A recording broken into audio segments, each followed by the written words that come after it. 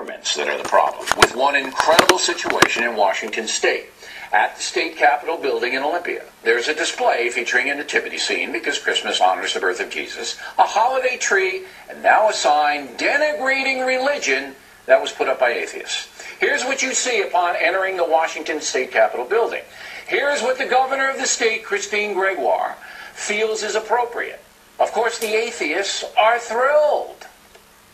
At this season of the winter solstice, may reason prevail. There are no gods, no devils, no angels, no heaven or hell. There is only our natural world. Religion is but myth and superstition that hardens hearts and enslaves minds. Now, this is political correctness gone mad. There's no reason whatsoever to allow an anti-religious sign to be posted alongside a Christmas display. It is inappropriate and out of context. Christmas is a federal holiday, honoring a religious man, Jesus. We also honor Dr. Martin Luther King Jr. in this country. Does that mean we have to put up a sign next to his likeness to appease those who may not like his religious affiliation? Of course not.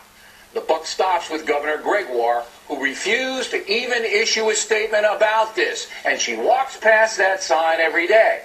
She is a weak, confused leader who is allowing a small fanatical group parody in Christmas displays. I mean, how crazy is this? What's next? An atheist display next to the Welcome to Corpus Christi, Texas sign? Governor Gregoire's phone number is 360-902. 4111 360-902-4111. And you should respectfully tell her how you feel about this, because if cowardly politicians don't get the message, we can kiss our traditions goodbye in this country. If atheists want a public holiday honoring the winter solstice, fine. Petition your congressperson. We don't celebrate Ramadan in this country because our traditions are Judeo-Christian, not Muslim, not agnostic. Washington state is ground zero for just about every nutty secular cause on earth. But this time, the state has embarrassed itself and the nation. And that's a memo. Now for the top story tonight, two views on this from Washington state. Joining us from Seattle, attorney Ann.